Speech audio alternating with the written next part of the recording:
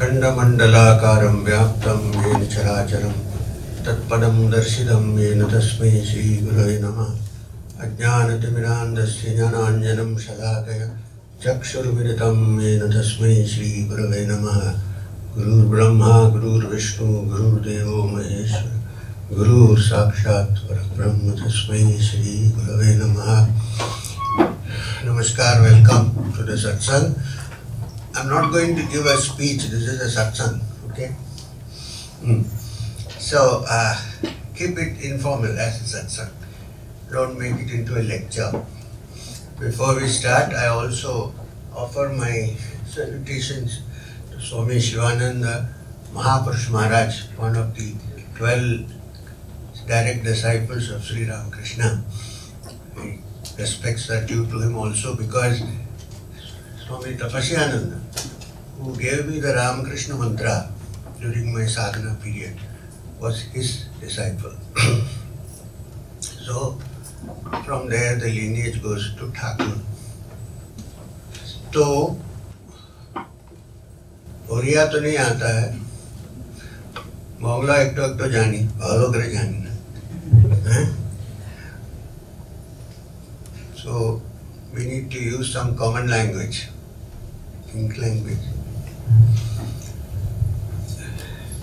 So let me start with a question which I used to often ask myself.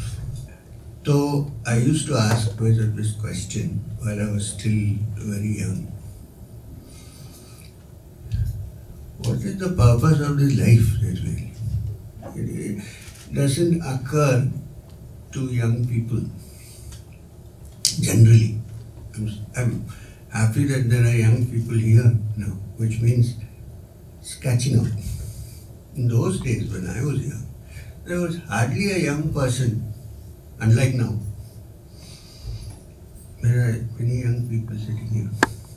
Even if you grow a beard, you look young, don't worry. So, today, things have changed. And things have changed because of the great work done by a great many sadhaks and great many yogis during this interim period. Which is from the time when I was, say, 9 or 10 to now I'm 72. 72 young, 72. You can say 27. So, this question now many youngsters are beginning to ask. What is the purpose of life? Why are we living like this every day? We see people living, getting jobs, getting married, having children. If you ask anybody's history, keep asking. Oh, he was born very poor. Okay, great. Not good or bad, but great. Then he worked very hard and then he did this, he did that. He joined the cotton business or whatever. In Kolkata, yes, those days. And so on. Then you keep asking them.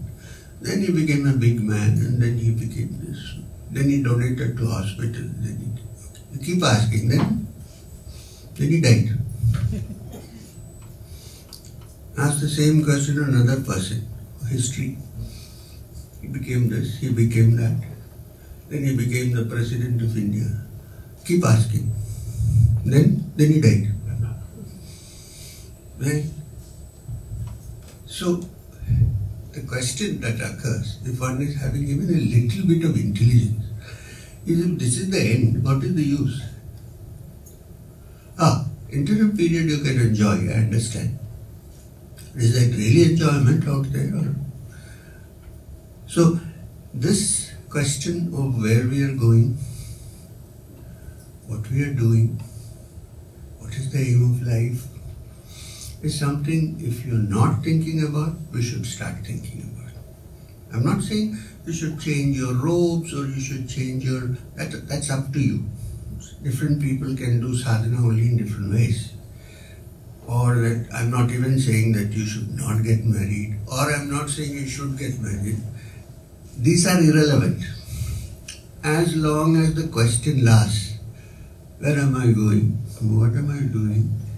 Is this the end of life? If I become an expert in what you call internet, digital networking, will I be stopped from death? Is that a great achievement, I think? And so on. Now the strange thing, which is so simple, is that since ancient times, the Supreme Being has been defined as Satchidananda. You go into any of the texts of ancient times, especially the Vedantic texts, the Supreme Being is called Sat, Chit, Ananda. Why have they used that term? Because Sat means, you know what is Sat? What? Tell me, this is Satsang. Reality. Which exists all the time. True or real? Well, real. Sat, the word Sat in Sanskrit means, on one hand, it's a reality. On the second, it is therefore the truth, because that which cannot be real cannot be the truth. It also means permanent. Anything that is impermanent cannot be lasting truth. It's temporary, coming and going. This is Sat. Now this is the name or word used for the supreme reality, which is the essence of the universe and therefore also the essence of our being. Sat. And this essence is further defined by the word Chit, which means it is not an inanimate thing, but it is of the nature of consciousness, prajna. This is why the Upanishads, one of the Mahavakyas is Prajnanam Brahma. Prajna, consciousness. And what is its innate quality? If you want to call it a quality, what is the innate essence or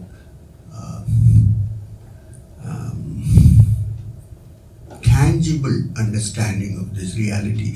Sat is difficult to know. Why?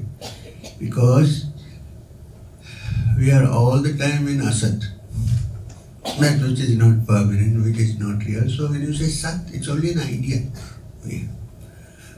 Chit, of course, we are conscious, but when we say Chit consciousness, we mean only conscious of something, not conscious of oneself. I mean, oneself means, yes, I am M, this God is there, but that also I don't have much. But deeper down, my consciousness, when I am not identified with anything at all of the external world, name, form, therefore Chit, little more understandable. We are all conscious of something or the other.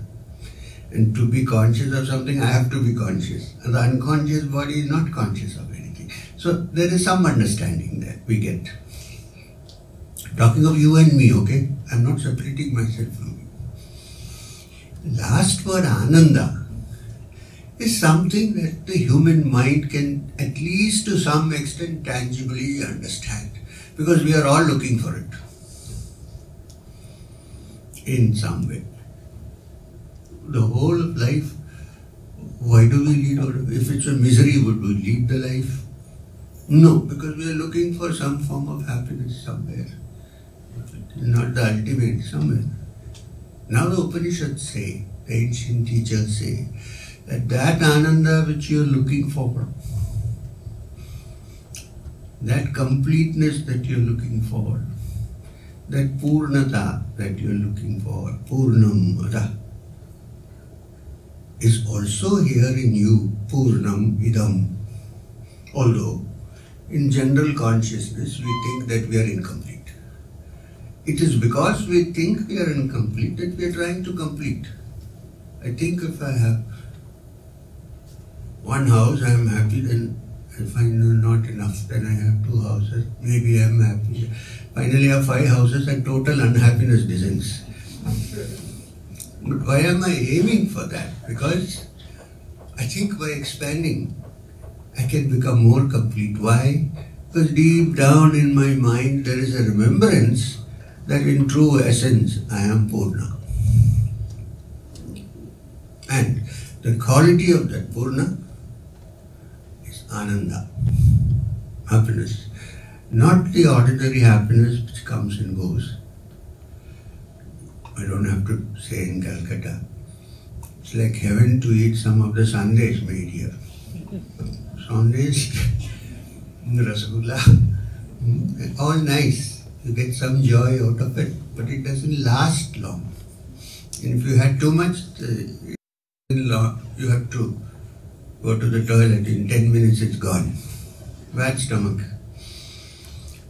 That is also joy. So human being has a propensity towards joy, towards happiness, which is naturally built in, because the mind is longing to find that Ananda which is Anantam Anandam Brahma, as the Upanishad describes it. So the search is perfectly legitimate. Many youngsters want to have fun, I understand. But the direction is not so accurate. If you could only reverse the direction and find the source inside us, which is the source of all joy, which has no end, that happiness has no end. This is the meaning of Satchidananda. Now, in the Vedanta Sutras of Vyasa, don't worry, I'm not going to go into too much Vedanta. As a reference point, the same Satchidananda is described in another term, which term is even more easily understandable by us than the term Satchidananda. Vyasa defines that supreme reality, the Brahma Sutras, as Asti Bhadi Priya. Asti Bhadi Priya. Now, Asti means that which is, always. In contrast to things that we know in this world, which are there today and gone tomorrow, which are not only existence but modifications of existence. Asti means pure existence, which is always there, no matter the modification comes or goes, outside. In Bhati, it is self-effulgent, it does not need any light from outside. By itself, it is effulgent and consciously effulgent. Bhati. Last is Priya. I always tell people, it's better to start your understanding from Priya and go towards Bhati and Asti, because Asti and Bhati are still not so easily understandable. Priya is understandable. What is Priya? Something is dear to me. The child, the mother, for the mother, the child is dear. It's beautiful dialogue between Yajnavalkya and Maitri, his wife. In the Brihadaranyaka Upanishad, where he says, "Oh Maitri, when you say you love your son, actually you are loving the essence inside you. When you say you love the husband or the wife, by the way, actually what is happening is you are moving towards that propensity of Priya, which is the essence of being." So Priya is something we can understand. Love, affection, the essence of which in pure form is called Bhakti. And difficult to define unless experienced and found. Even when Priya or affection or love manifests itself in ordinary things, it is difficult to define. How is it possible to define it in its ultimate state? There is a young man who falls in love with a young girl. He is ready to leave everything and go if the girl agrees to go with him. What is the sacrifice feeling coming from? Priya. And two young people in the bus stop come out of college, standing there not speaking a word, looking at each other for half an hour. You ask them what is happening. Yeah, we don't know, कुछ होता है. क्या होता है समझ में नहीं आता. This is the lower manifestation of Priya, because of which this whole world exists. Creation exists, evolution exists. We are saying the essence of that is the love towards the divine, which is the essence of Ananda, which is inside each one of us, in our hearts. So, if only we turn the direction and look within, probably find the essence. I mean, this is the ultimate teaching that has been given to us. And then, as Swami Vivekananda, quoting the Vedas, Upanishad said, you become Amritasya Putraha, sons and daughters, he didn't say, but daughters of immortality. Why? Because that essence in us neither is born nor therefore does it die. Because anything that is born has to die. Anything. Anything created has to get destroyed. Anything born has to die. In us is a spark of the divine which is in existence from time immemorial. The only thing is, if you remove the conditionings and see that is what your true identity is, then you have become Amrita. Amrita is not, Amrit is not what is given as prasad, very sweet, mixed with honey. It is sweet, of course. Amrita in Sanskrit, Amrityu, where you touch that which is deathless, which is your true essence, your true self. This is the entire teaching. Therefore, as the Bhagavad Gita says, at the end of each chapter, the Gita also teaches the same thing. It is the essence of the Upanishad. It says, this is the Srimad Bhagavad Gita, I teach Srimad Bhagavad Gita. So, what does it teach? Upanishads. What does the Upanishad teach? Brahma Vidyayam. Now we discussed something theoretically.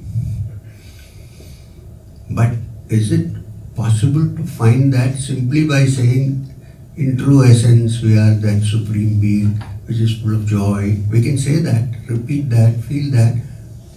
But the body and mind must be made ready to receive it. This is when the next word occurs, Yoga Shastre. When you say Yoga Shastre, it need not necessarily mean Ashtanga Yoga. Need not. Need not mean that you should, without standing on your head, you cannot find the divine. That doesn't mean. That's also one of the yogas, of course. Yoga actually means how the process by which the mind is deconditioned. From the conditioning it has been exposed to from birth, even from previous births, if you believe in it. I do.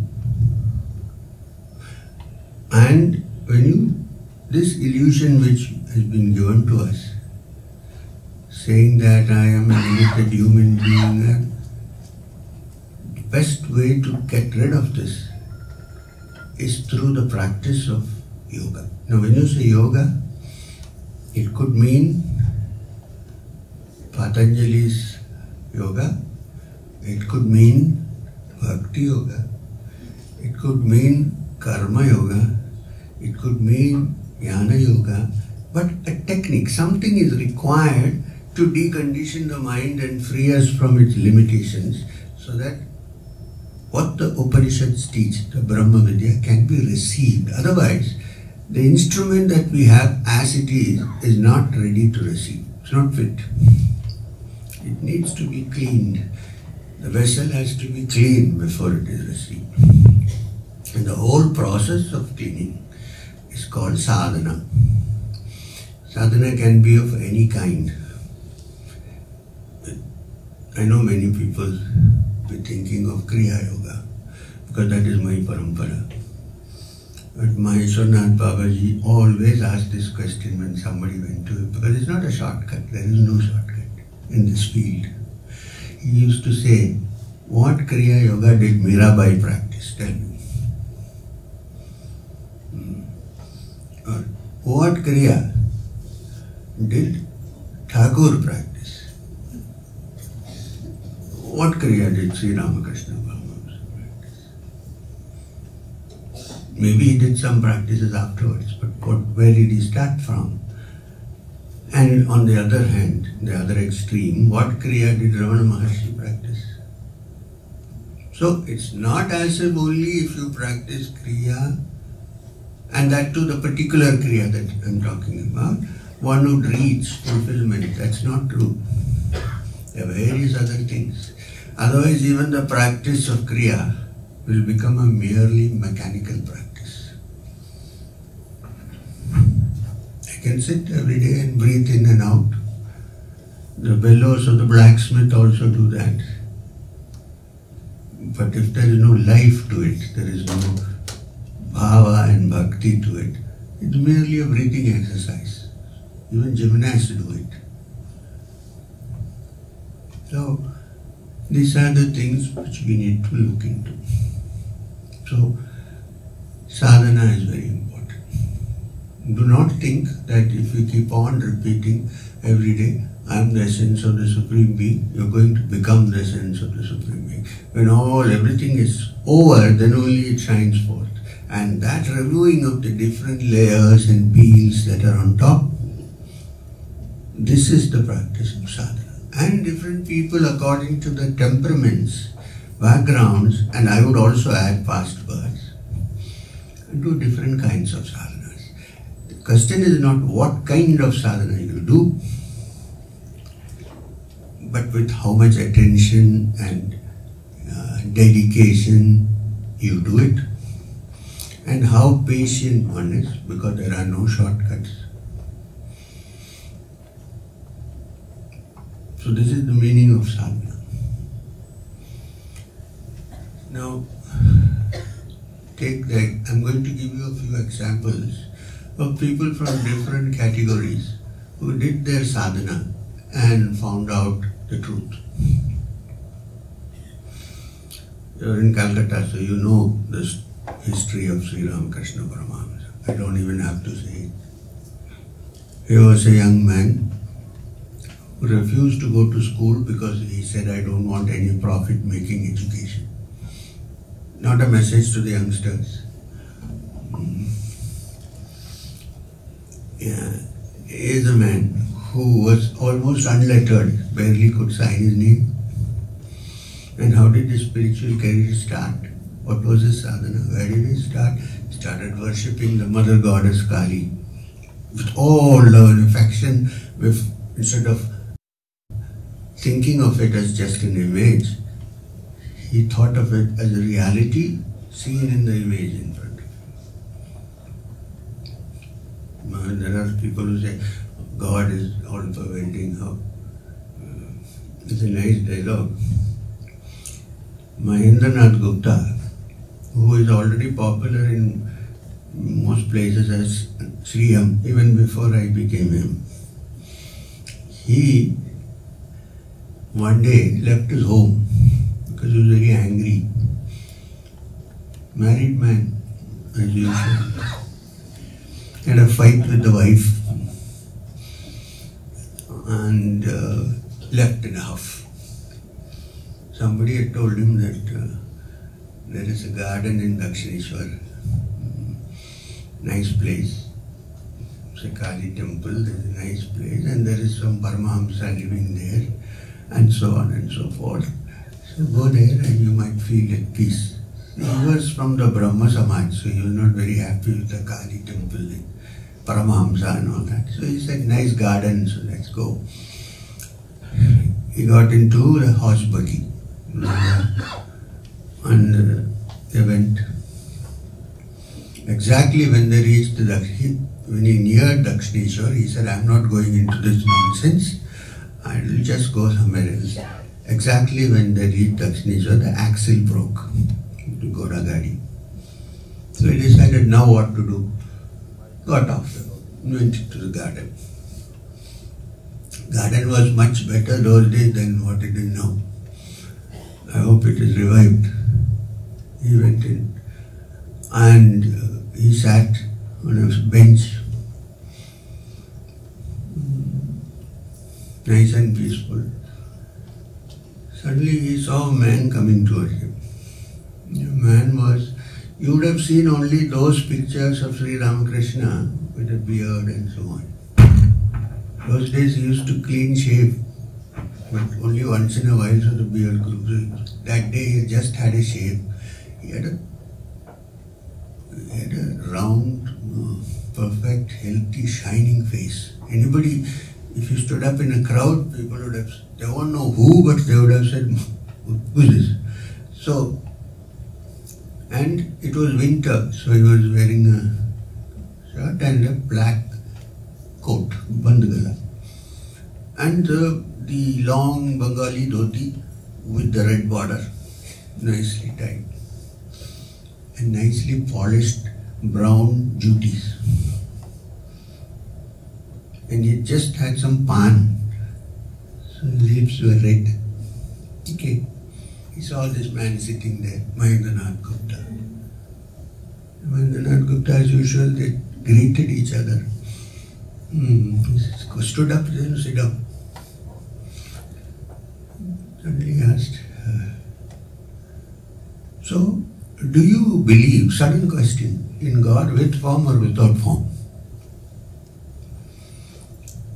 He was taken aback. Suddenly somebody springs a question at you. He said, I am from the Brahma Samaj, so I believe in the formless. Okay. He said, but your formless God, is he all pervading? Or does he live in some special place? No, sir, he is all pervading. If he is all pervading, see the temple there, there is Kali there, image of Kali, he must be there also inside, right? Nobody had asked him this question before. He didn't know what to say, what to reply. If he is all pervading, it cannot be that he will avoid only the image and be everywhere else. He said, yes, he is there also. Ah, okay, I just wanted to ask you. He said. Then M asked him, I heard there is a Paramahamsa staying here. He said, oh really? I don't know. Anyway, come again, he said. And he came back. When he came back, his one thought in mind was, I won't go back there. I don't want to get caught in all this. I am not going back there. Kali temple is there. Never went for a long time. And for a man could free himself only on Sundays. The rest of the days were working days for him. He was a headmaster in the school.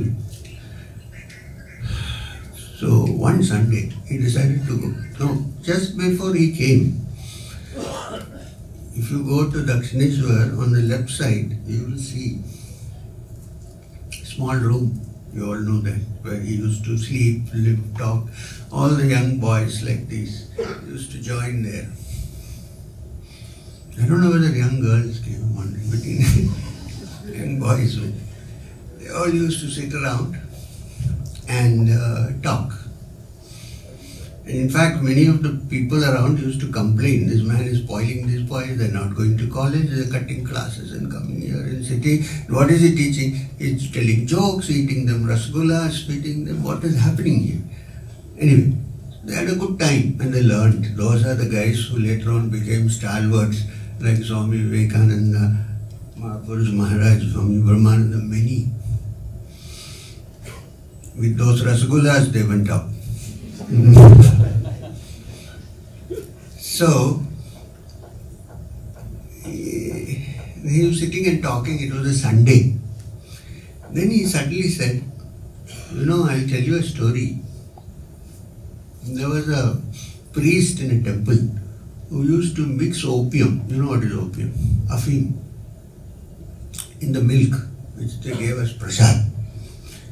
One day a peacock came there and drank the milk.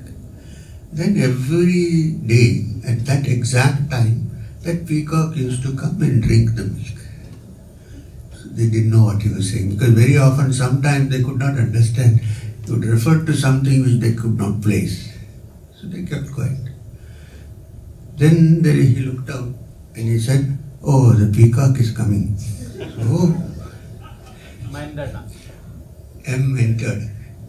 Everybody started laughing. All the boys.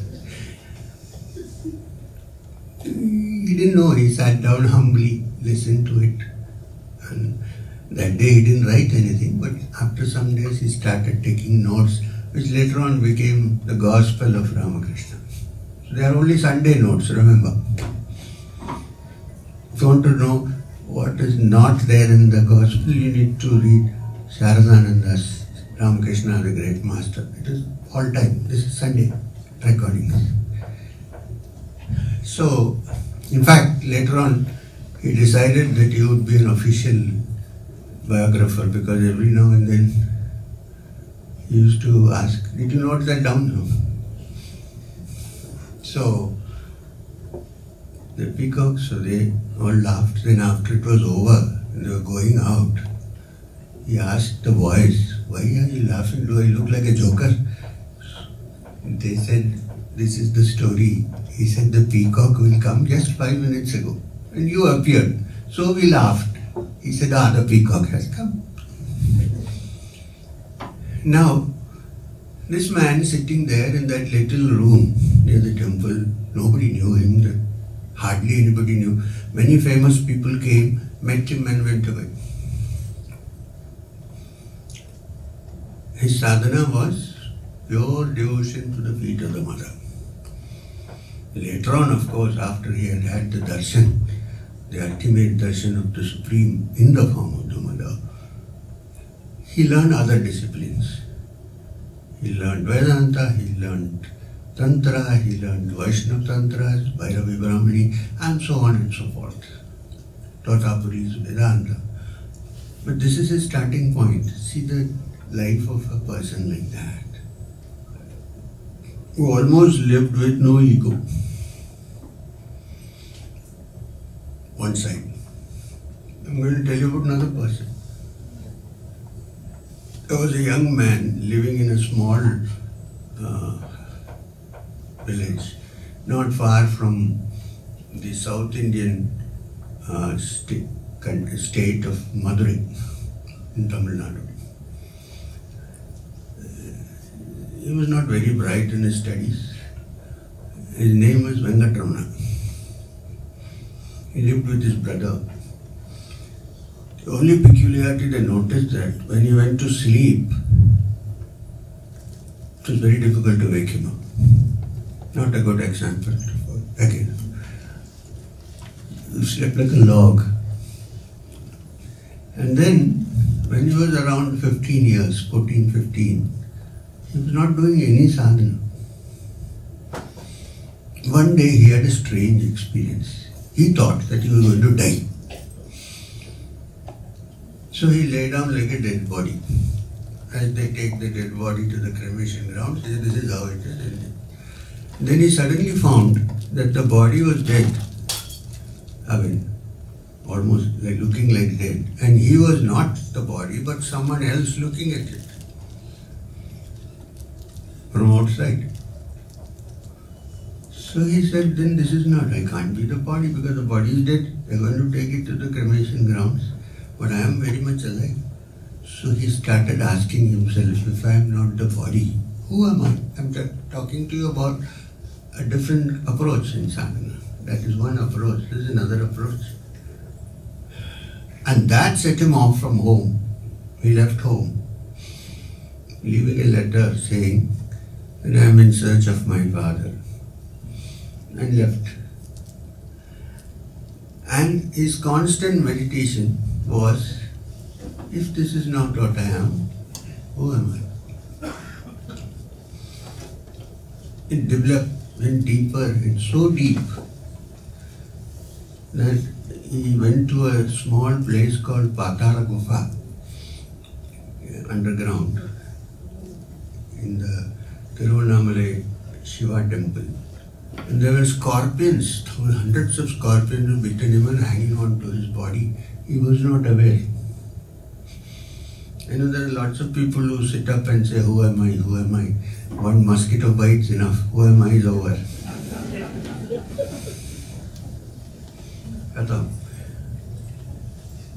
Shows a different kind of sadhak, different kind. He went so deep into the understanding, and finally he came out and said, he summed up the entire essence of Vedanta in one sentence, saying, Deham, Naham, Koham, Soham. Another kind of sadhak, another approach.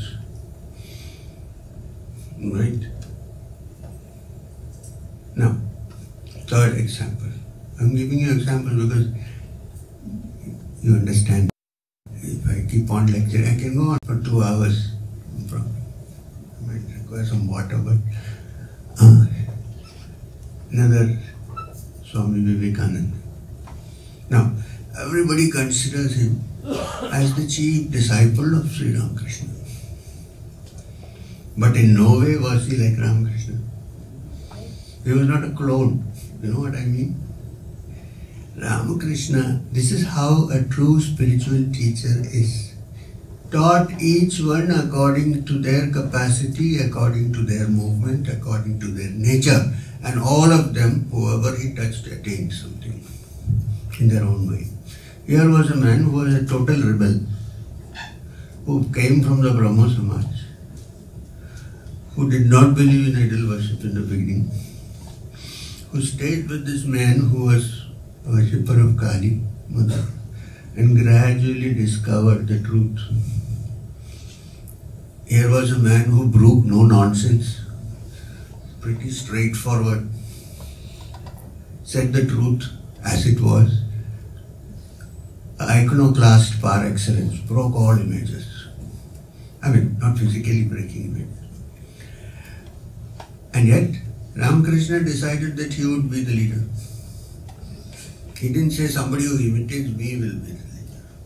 It's not imitation and outer things that are important, but each person has to reach that according to their nature. It's futile to tell someone who enjoys life in different ways, you give up everything and take sannyas and go and it won't work. Therefore, the great science of Tantra, well, it has bad reputation nowadays, but it's only a reputation. It has a lot of essence in the teachings. They say that everybody cannot attain moksha, so enjoy, discover, find out, and then discard. Only thing is, mostly nobody discards, they're stuck to it. So, different kind of sadhana. Now, just see how this great teacher dealt with several disciples in several ways. One day, one of his disciples, who was a very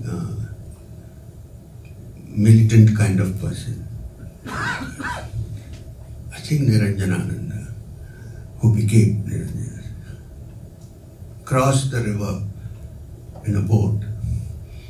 And when he was in the boat, people started rebuking and insulting him, his guru, that Brahmin priest who is living there. What does he think? Spoiling all youngsters. So when he got off the boat, he got out, and before the others got out, he tried to tilt the boat and said, "Don't speak like that again." And then he came to Thakur to see him. He didn't say a word, just sat down. Thakur said, "Who are you to defend me? Who do you think you are? Why are you defending me? People will say what they want. This is not the right approach." Okay. Then, dealing with one person. After some days, Swami Premananda went, who later on became Premananda, who was really like Prema. Never, if you can insult him, but he wouldn't do anything. He would just listen. So, in the port, they criticized Thakur. He didn't say a word. Came back, went to see Thakur, he said, "What kind of a disciple are you?"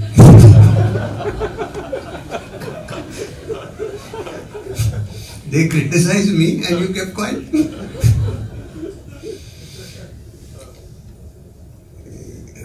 So, what I mean to say is that a true teacher like that knows that people are made differently. Therefore, there are different approaches to truth, and what is less should be added, and what is more should be reduced.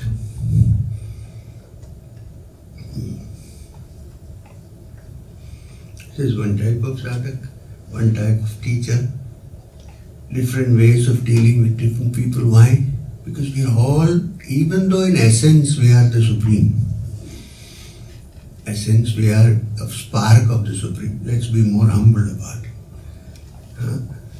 But outwardly, due to our past births, due to our this birth's experiences, background, we are different. So the moment I say I am only right and everybody else is wrong, we are in trouble. We have different approaches. And truth is so extraordinarily infinite that it is not possible to define it in only one particular mode. As many ways of looking at it, so many ways you can look at it. Okay. Now,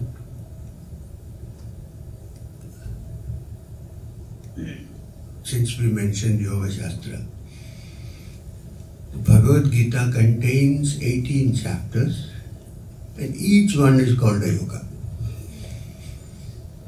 It's not only the yoga which you do, which is good for health also. I mean, normally it's better than other kind of physical exercises, I think. And it also deals with the endocrine system and puts it in order. And therefore, Patanjali, in his Yoga Shastra, after defining yoga as yogas chitta vritti nirodha, the famous definition of yoga according to Patanjali, chitta vritti nirodha. Now, chitta is the mind. The mind cannot be conscious without prajna. Prajna is the Atma that makes the mind conscious. But the mind cannot exist as long as there is no thought. Mind cannot exist. When you say mind, it's thought. If I say, I'm free of all thought, I'm thinking. Some people like to think, see, now I have no thought. Who is thinking? It's the nature of the mind to think. So, without thought, there is no mind. It's a collection of thought.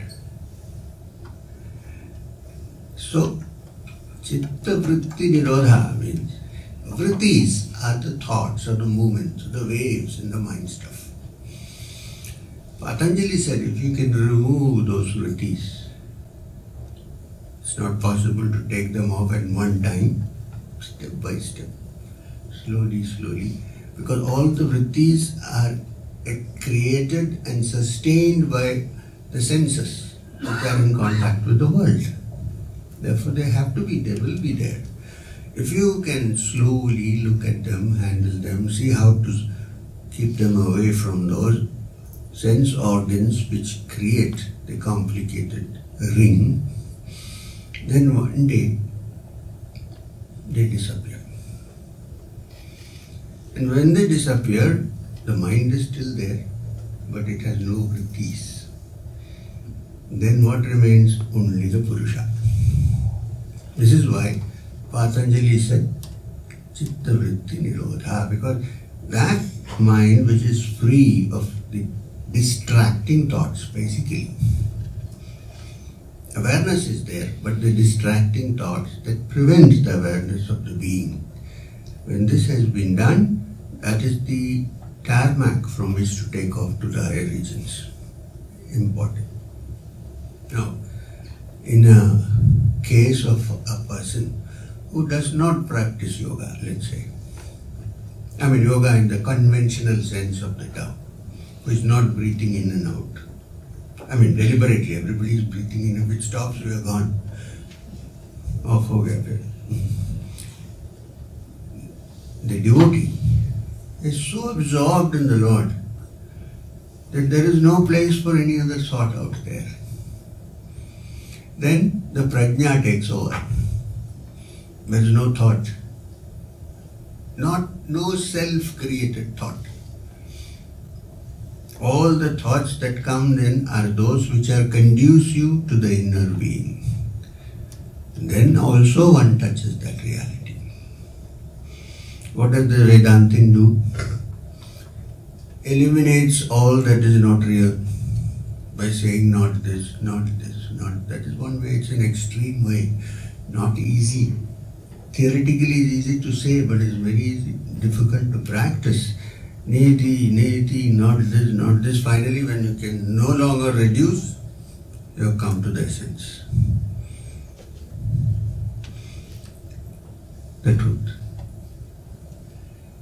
How does the bhakta do like that? He has nothing else to think other than the deity. Everything is gone except that. How does the yogi do it?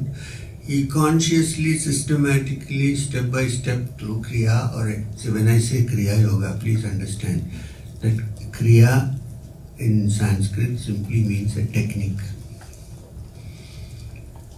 And there are innumerable Kriyas in the Yoga Shastras. When we say Kriya, we are talking about that particular technique which has come to us from Sri Guru Babaji and for me through Maheshwara. Which doesn't mean that there are no other Kriyas in the Yoga Shastras. There are many. Vastrika is also a Kriya. Right? And so on. So, in the yogic science, as it has come down to us, we are well aware that the mind cannot be silenced. Because the moment I attempt to silence the mind, it rebels and comes back with full force. I am not such a devotional person where I can absorb myself on the feet of the Lord and do parasevana and forget about everything else. Suppose I don't have that capacity. What do I do? As I am a practical man, I like a systematic movement towards it. Okay? That is yoga. What it means is that in Kriya, for instance, we have found out the intimate link between the mind and your breath. Breath is a common factor. We all breathe. Don't we breathe? Man or woman, small or big, Russians, Ukrainians, they all breathe. Now, Chinese also breathe. There is nobody who breathe. 1 minute of no breath is death, unless you are a yogi, of course. So, this breath is such an important part of our life. We don't give any attention to it. No attention. We even don't know how to breathe properly. Throughout this COVID, I was doing most of the internet talks trying to teach people to breathe properly, which doesn't require even a medicine to do. If you breathe properly, there is very little chance of you being invaded by anything, including a virus. And that too a virus which goes straight to your lungs. If you can keep your the bronchioles, which are the cells in the lungs, fully irrigated with oxygen. You don't need a cylinder. Cylinder can some cases be adverse. So, breathing. So, give great importance to your breath, because it is the link between, look, you can few days stay without food, hopefully. You can also stay without drinking water for some time. You cannot stay without breathing for more than a minute. So how important is the breath? And you don't say breathe, it happens automatically, right?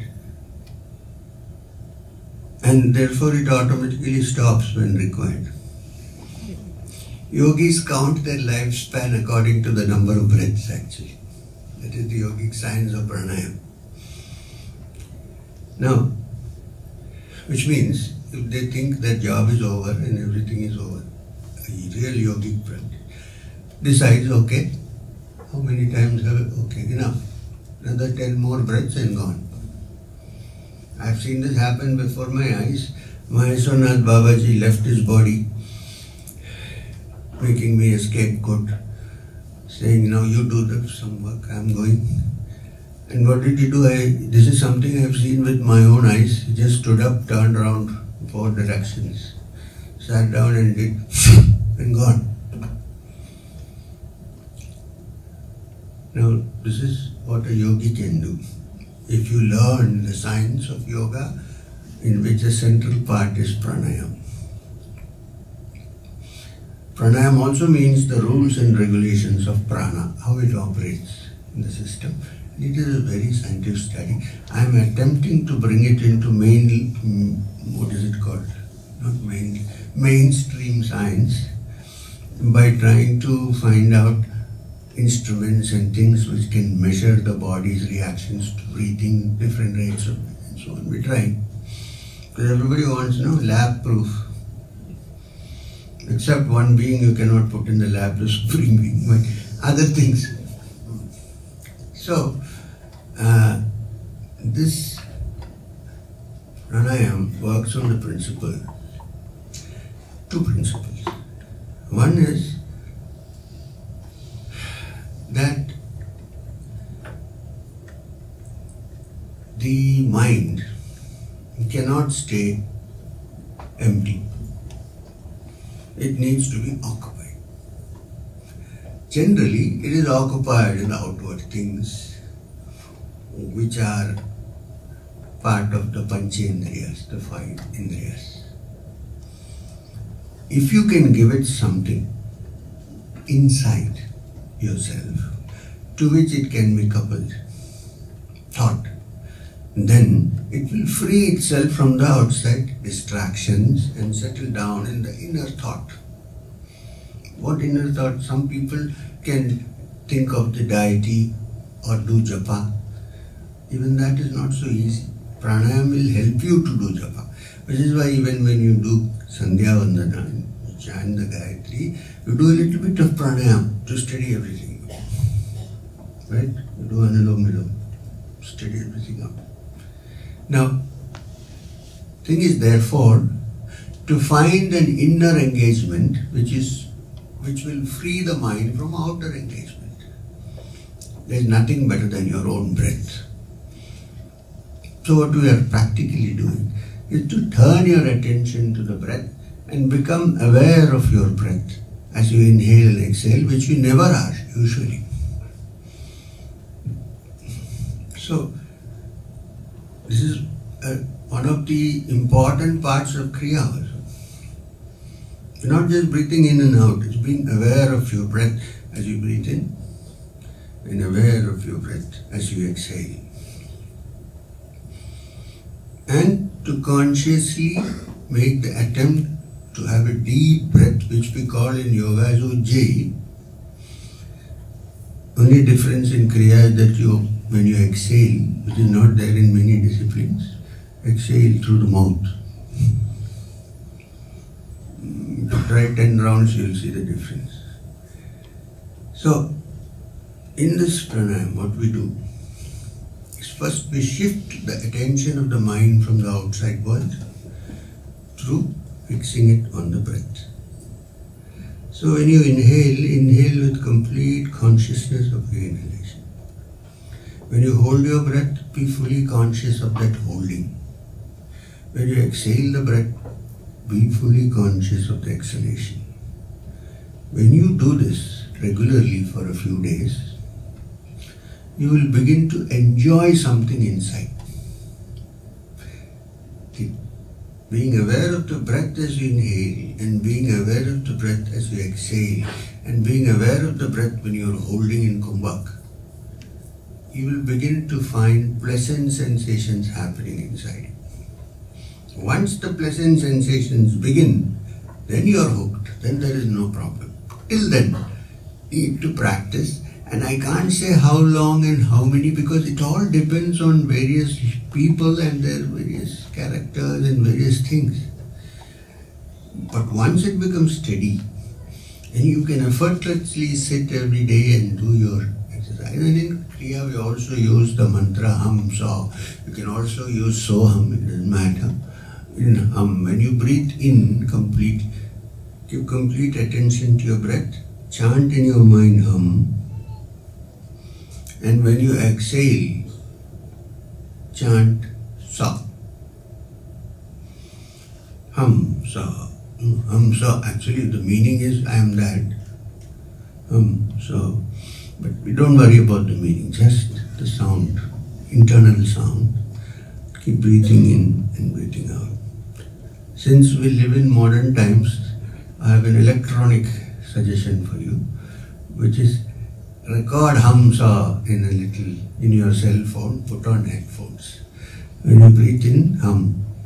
When you breathe out, sa. Don't make any conscious that you can hear it. Do this for a few minutes. You will see that the breath has become steady and quiet. You begin to enjoy the happiness of a still breath, and there are no other external thoughts intervening because you are fully fixed on this. And there's an enjoyment happening inside you which will prove to your subconscious, oh yes, there is also enjoyment here. This is the beginning of the science of Kriya, this hum sa breathing. Suppose you do japa or some other discipline. First do the pranayam for some time. We of course chant Om Hrim Shri Gurubhyo Namaha. Before we begin, we chanted to Babaji, but Om Hrim Shri Gurubhyo Namaha is a mantra for any great teacher. You think of the padukas of a great being, it can be anybody. It can be Babaji, it can be Maharaj of Akhatkot, it could be Sai Baba of Sirdi, Sri Ramakrishna Paramahamsa, it could be any. The padukas are symbols of the seed of the Gurus, the essence of the Gurus. So we usually visualize the padukas, chant Om Hrim Shri Gurubhyo Namaha and do the hum sa for some time till the mind settles down and begins to enjoy the inner being. The next steps of the Kriya cannot be discussed in public. This much we can. And don't think that this is not enough. Now I am going to tell you two stories. One is about breathing, but the same person, and another is about hum sa, same person. Many of you must have heard of the great Shyamacharan Lahiri, one of the greatest yogis of his times, of all time actually. Lahiri Mahasaya used to live in Banaras most of the time, though he was from here. Two stories. One is about the breath, other is about hum sa. Because lest you think, oh, more Kriya, we need to learn more techniques. this is not enough because we are in a window shopping. We like to go to the mall and this is not enough because one pointed attention to one thing doesn't come.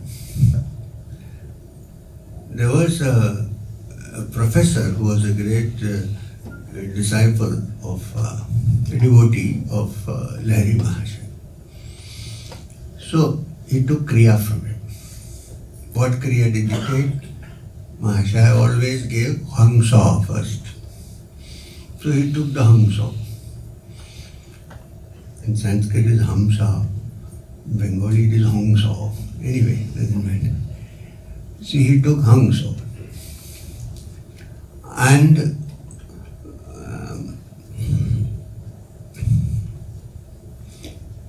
he was practicing it. But every week, Sundays he used to come and bother Maharaj by saying, when will you give me the next Kriya? Not knowing that whatever is given to him, if he practices it properly, he will get where he has to get. But every Sunday he used to come and tell, so when will you give me the next Kriya? Maharaj used to keep quiet. Sometimes better to keep quiet, especially before professors. Keep quiet. So one day he came and asked the same question. Now there was a postman whose name was Brinda. Brinda also was initiated into Hangsa at the same time as the professor. So that day, Brinda, later on he became a great yogi. He was called Brinda Bhagat. So that Brinda came. Brinda, later on he became a great yogi. He was called Brinda Bhagat. So that Brinda came. So this professor is already asking when is the next thing. So Maharaj called him, Brinda, come here. When shall I give you the next Kriya? He put his hands up and said, I don't want any more. I'm enough. Every time I do Hamsa, I am so intoxicated by the thing going up my spine that my neighbors have begun to think that I am a drunkard. And I find it difficult to post letters now because whenever I take out, the other day I took out a letter, it said to Sri Narayan Bhatt. I thought of Narayan and I was lost. I didn't know where the letter went. Please don't give me any more Kriyas, more than enough. Maharaj told the professor, you heard? So it's not that you need to learn more. Now this is about the breath. I made a statement, which is a general statement, that one cannot live without breathing for a minute or maybe some little more if you. Lahiri Maharaj had a great close friend whose son became a doctor. So he was going to join the medical service in the hospital for the first time in Banaras. So his friend said, my friend Shyama Charan is there in Banaras. Before you go and take charge, go and meet him and take his blessings. He's supposed to be a great yogi. So this guy went. And he was sitting as usual in the parlor. He said, who introduced him? Oh, he said, very good, very good. So you become a doctor, yes. Sit. I want to ask you, what are the symptoms by which your medical profession defines death? You tell me. He said, sir, first of all, this guy was not aware of yogi, this, that and all. He went because it is his father's friend. Take his blessing. He said, first the pulse stops. Then heart stops. Then the solar plexus also becomes cold after a while. So clinically the person is dead. This is our criteria. Oh, I said, okay. So you got your joining duty, yes. Your bag, you have a stethoscope, yes. Okay. So he said, I'm going to meditate. Please use your stethoscope and check me properly, okay? He said, okay. So he sat down in Padmasana, did his Kriya, went into Samadhi. This guy took his stethoscope after a minute or so. First he checked his pulse. There is no pulse. Then he checked his heart. There is no heartbeat. Then after a while he touched the solar, which became absolutely cold like ice. He started shouting, the man died, he's dead, he's dead. So all the relatives came running. What happened? What is the commotion? He said, this man is dead. He said, they said, cool down, he'll come back after 5 minutes. So after 5 minutes, Maharaj opened his eyes and said, this also needs research in the medical profession. So, when I said you can't stay without breathing more than this time, it simply means people who are not yogis. But then, don't get it into your head that I am a yogi and try to hold your breath for a long time. Definitely get a lung hemorrhage. In this group, if you have anything to discuss now, you may please put up your hand.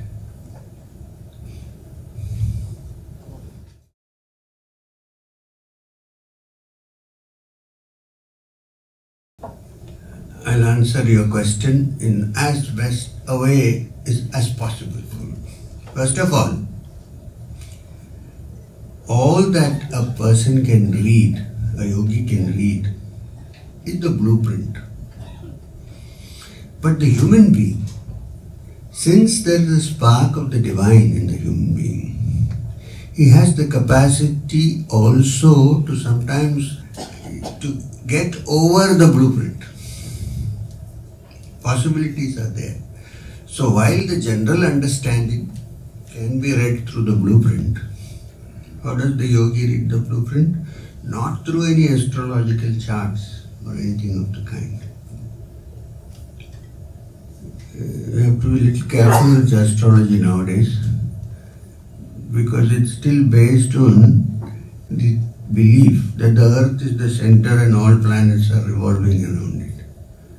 Heliocentric system was discovered long ago.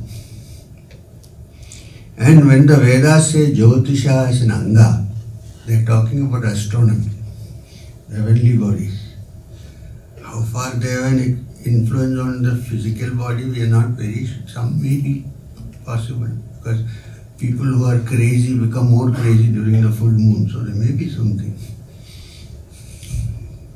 In this case, how does the yogi find out? Suppose I went to a great yogi, as you said, many yogis who met me, many masters. There is something in the human body, not body, but since the soul is inside the human body, the blueprint of all your past lives is already there in it. The yogi only can read it. You cannot read it. No matter what all calculations you do, you cannot read it. So the blueprint is seen in the emanations that come from you. And emanations, I don't want to use that word because now this is another business, aura reading. Everybody is reading the auras. It's not a joke. It's something which only a real yogi can do. And when the yogi looks at the emanations coming from you, he knows your old blueprint.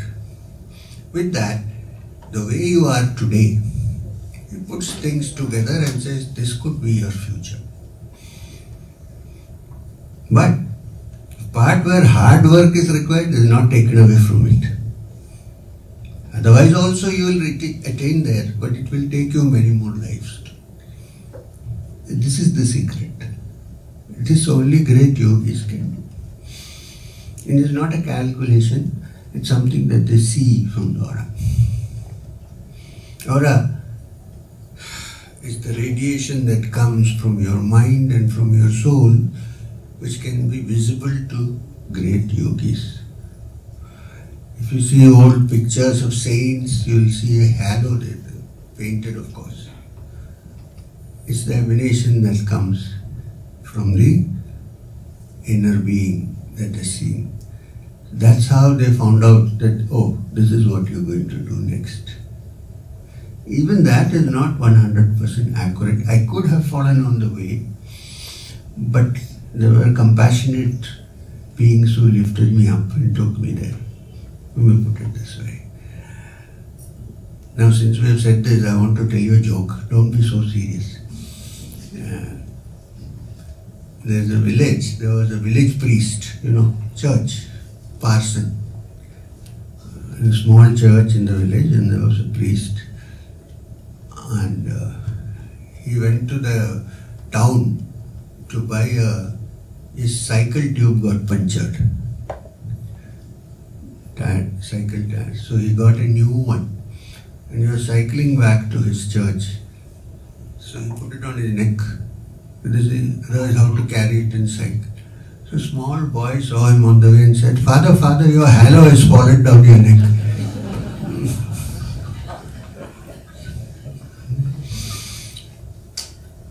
So don't let your halo fall down. Yeah. Anything?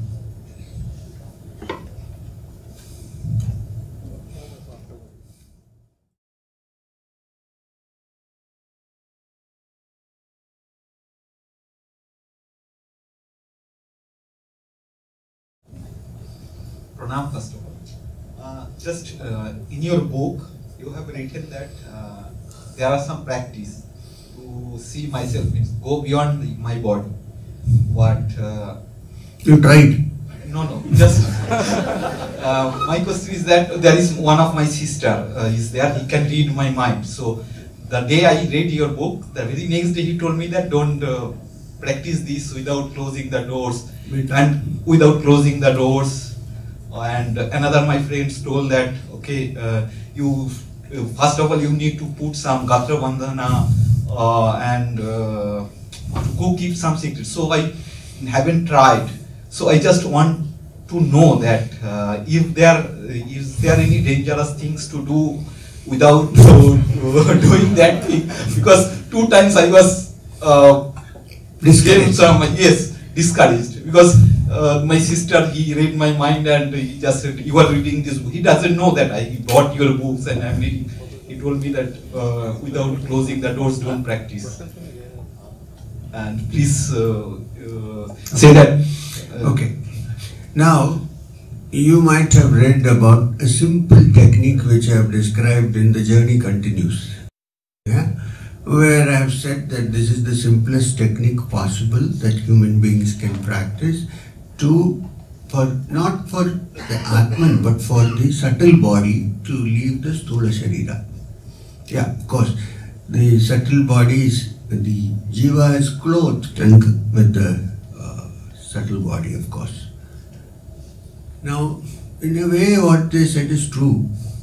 First of all, I suppose that people will have common sense and close their doors while they do this.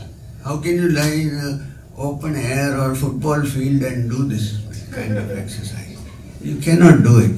So you must certainly close your door. There is no question of... See, even when you meditate, it's better to close the door because somebody might disturb you. You see, suppose you succeeded, and you really came out. If somebody then comes and disturbs your body, you may come back with such a jerk that your whole body will suffer for many days. So if you attempt the practice, you should certainly make it private. Shut the door. I would even give you one hint, keep the room dark. Don't put full light, it will never happen. Keep it dark, because it's only when it is dark that the pineal gland functions well. And this is connected to the pineal. So, darken your room, shut the door, and then practice it. What was the second? Oh, yeah. So there is this fear which actually need not be, that when you leave your body, suppose you do, I'm not sure, because this is the simplest techniques, it may be possible. There are other complicated methods of doing it with pranayam and so on, which I did not write because it could be dangerous to practice without proper guidance. Now the second thing you asked, there is this general fear that when you leave the body, somebody else might come and occupy it. Which is why they say some negative forces may enter your body when you are not there. So therefore draw a protective circle and do it. This is where the story comes from actually. But you have nothing to fear like that. You have to be afraid of doing it if you are trying to practice it after having alcohol or after having narcotics. Then what happens? The protective shell that we naturally have around us, which is already there, is broken. Then there is a chance that something like this might happen. Not otherwise. Do you go to the bar? Then don't worry.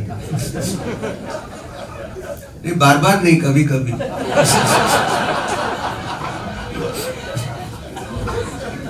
Came out from the body and somebody has touched that body, means some third person with physical body like nothing will happen. Nothing will happen. Only while you are out, somebody vigorously shakes your body, then you will immediately come back. And when you come back, you will wake up with a terrible headache.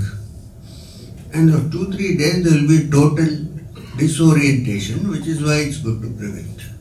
Keep the doors closed. And if you are traveling out, please come to Madanapalli. I didn't say this. One of the easy way to get your sushma. But why are we doing all this? Let's find the truth. Anyway, so one of the easiest ways to move out and is to think of a place which you really would love to go to. So then think, I want to go to Madanapalli, I want to see him, and then imagine all those things. It might be easier for you to come out. And then if you do, and if I am there, then certainly I will say hello. Others may not see it, so not to worry. Sir? Pranam sir. Can I speak in Hindi please? Of course. सबको प्रणाम करता हूँ. तो sir ऐसी कुछ बताइए, जब हम तो कैसे फिर हमारा पुराना परंपरा, हमारा ट्रेडिशन, एंशिएंट ट्रेडिशन को कैसे हम फिर एस्टैब्लिश कर सकते हैं हमारे इंडिया में? ऐसे कुछ तरीका बताइए, ऐसे कुछ सजेशन हमको दीजिए जो कर सकते हैं फ्यूचर में. Thank you. यही परिश्रम में हम भी लगे हैं भाई. ये हम देख रहे हैं कि वेस्टर्न एजुकेशन ठीक है, अपनी जगह में ठीक है, मगर जो वो आता है कि अपने ट्रेडिशंस वगैरह छूट जाते हैं. तो मेरा ये प्रयत्न मैं कर रहा हूँ, मेरा भी श्रम इसी रास्ते पे है कि स्पेशली जो बच्चे हैं, यंगस्टर्स हैं जो कॉलेज लेवल के, स्कूल लेवल के, उनको ये बताएं कि हमारे ट्रेडिशंस में भी बहुत कुछ है जिसको आप किसी ने बताया नहीं आपको. तो माता पिता नहीं बताते तो बेचारे क्या करेंगे. तो इसके लिए कोई भी काम करता है तो सबसे बड़ा काम है, मैं कहूँगा कि ये बड़ी सेवा है, भगवान की सेवा है कि हमारे इस राष्ट्र में, इस देश में इतने सारे डायमंड्स छुपे हुए हैं. तो इसको लोगों को बताना चाहिए कि हमारे पास ये है. तो इस निधि को छोड़ के कहाँ घूम रहे हो? अच्छा काम है, मैं भी इसके लिए ही काम करता हूँ. हमारे बहुत सारे लोग इसमें लगे हुए हैं. बहुत अच्छा था कि आपने मुझे ये प्रश्न पूछा, बड़ी खुशी हुई.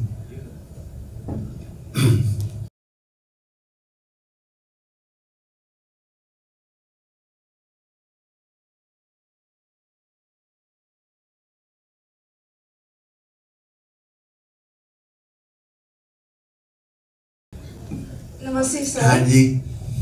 My question is, I keep observing my breath all day by chanting a mantra given to me. The problem is at night I can't stop the process. I continue to observe the breath.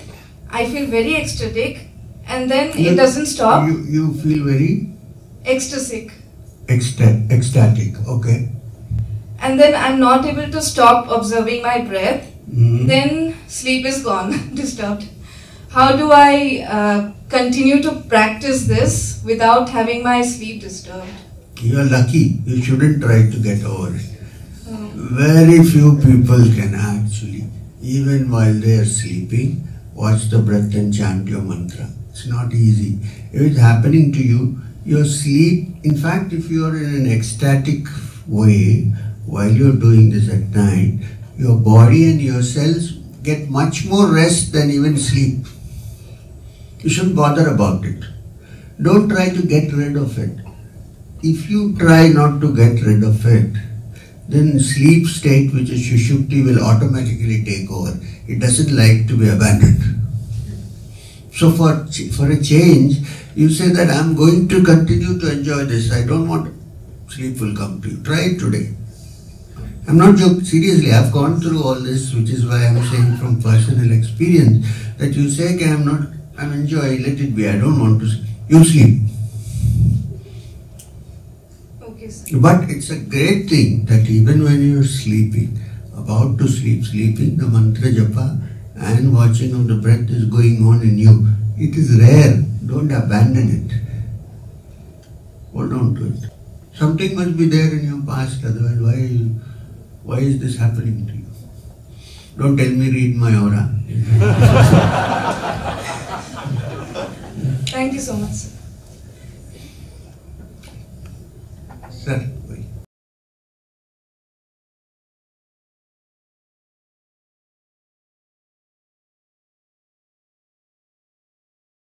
I have received mantra diksha in Brahma Muhurt and I am continuously chanting. It's a Shiva mantra diksha which I have received. Okay. Now, one question I would like to ask you is whether this has to be validated by a living guru to be chanted in the ears by a whether this mantra diksha that I have received will have to be validated by a living guru, someone in the body. When you got it from a living guru? No, I got it in my Brahma Muhurt. Automatically? Yes. In your mind? Yes. One day, one fine day. In fact, I got it on 2 days. Is there any background to it? Before that, did you meet any spiritual person? I have been meeting many people. If the mantra is, it's a traditional mantra or something different? It is you don't something, have to tell me. No, it is something different.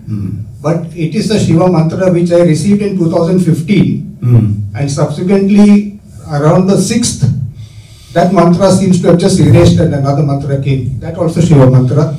But are you continuing with one or two? I am continuing to present one. Which the second one? Yes. Okay. I don't think you need a validation. Okay, that is what I wanted to know. You chant it with complete attention and devotion. This I am doing. That you don't need to be validated for that. Thank you very much. Welcome.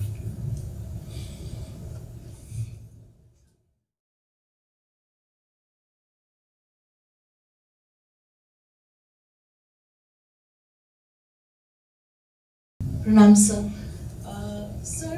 Staying in a situation in a family with children, with husband and all the works of a household.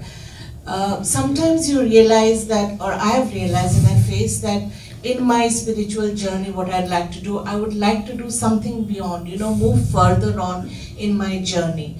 But certain obligations or duties, pull me back. And then I get into this phase of irritation that I'm not able to move forward. So how do we overcome that, sir? I cannot specifically do, I don't know your specific problems. If you had attained some level of realization in your spiritual life, early in life, then you might have known how to handle it. I also live in a family. I have kids who are married. I have a wife. Various other things. The Satsang Foundation is a big family. Even I didn't even think of a small family. They're all So these problems are all there. I think instead of thinking how to get out of this, better to live in it and develop yourself so that you are untouched by it. You can't change your situation. If you led a normal life, I wouldn't advise you now to take sannyas and go and stay somewhere. You will not stay for more than 2 weeks. So therefore, stay with, try to deepen your spiritual practices so that these do not affect you. You said I get irritated. Try not to get irritated. Stay there. You know, it's easier to fight within your 4 walls rather than out in the open space. One would love to do that because one sees some people are outside, but it's very difficult to do that for a family person. So live in your family, carry on with your practices, try to go deeper and make sure that these don't affect you. That is the solution that I can give you. Short periods of solitude might help. So no matter what happens, say that this time I require for my sadhana. So I am going somewhere where I can spend a week or 2 and come back. I don't think anybody will object to that. People go to resorts to revive themselves, and since they have nothing to do, they get drunk, and when they come back, they're completely gone. Instead of that, you can go and sit down and meditate and occupy your mind in devotional practices for some time and come back. So this you can do. Don't cut off totally. You won't be able to handle this at this moment, in this period of time. Now I would like to wind up. Sorry. Thank you very much. Namaskar. I am very happy with the satsang because I think most people who are sitting here are in some way or the other seriously inclined towards the spiritual life. Otherwise you won't be here. So I appreciate that you have spent your valuable time to come here and listen to me. Please understand that this is not a talk, it's a satsang. Okay? Thank you. Namaskar. Hari Om. Om Shanti. Shanti. Shanti.